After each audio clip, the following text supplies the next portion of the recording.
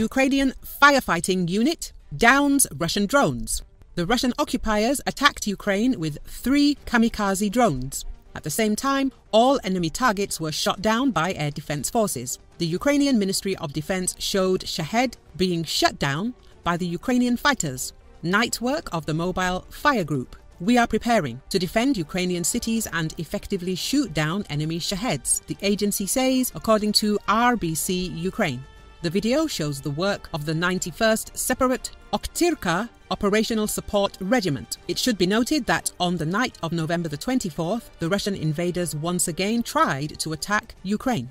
The Russians released 3 Shahed-type kamikaze drones. All UAVs were destroyed by the Ukrainian Air Force. The military notes that the enemy attacked with 3 attack drones from the southeastern direction. Air defense forces shot down all enemy drones.